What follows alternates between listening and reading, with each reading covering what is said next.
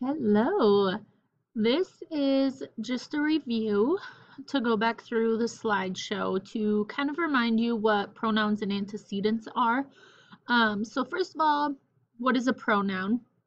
Pronoun is like instead of saying cat, you could say, so like the cat jumped on the counter. I could say she jumped on the counter, or Ripley chased Shadow yesterday. I could say she chased him yesterday. So changing Ripley to she, Shadow to him, those are the pronouns to the actual noun. So a pronoun replaces or refers to a noun. And this noun is called the antecedent. So in this example, the cat sleeps in her bed. The antecedent is cat because that's originally what they're talking about. And her, well, I wouldn't have to say the cat sleeps in the cat's bed. I could just refer back to the cat as her. Your pronoun and your antecedent have to work together and they have to agree. We all know that me, Mrs. Steinwand, I'm a girl.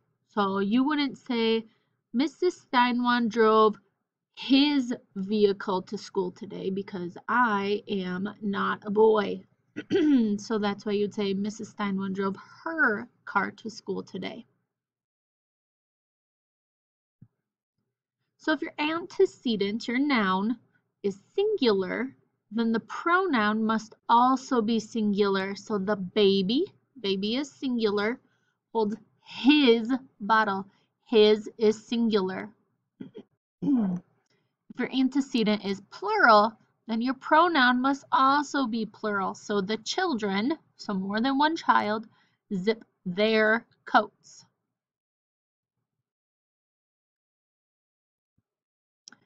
If your antecedent is a girl, then your pronoun must also be feminine. Feminine means girls.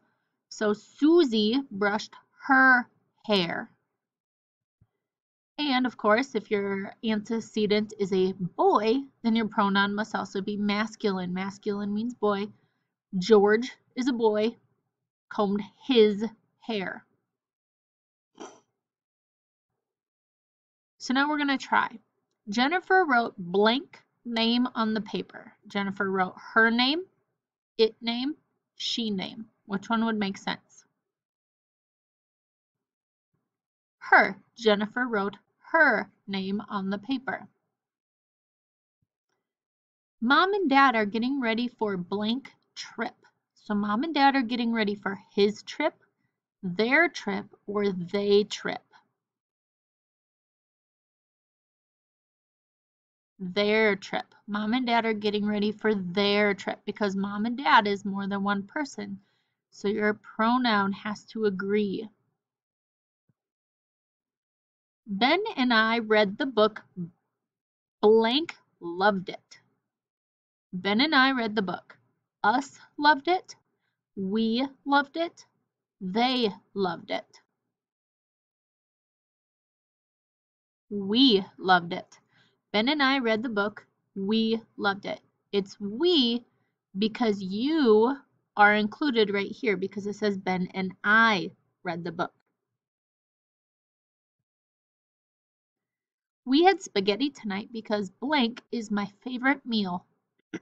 Because us is my favorite meal, because his is my favorite meal, or because it is my favorite meal.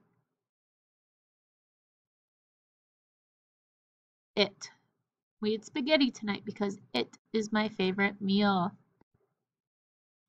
So with pronouns and antecedents, does every pronoun have an antecedent? Yeah, it does. It might not be in the same sentence, but pronouns do have antecedents to them.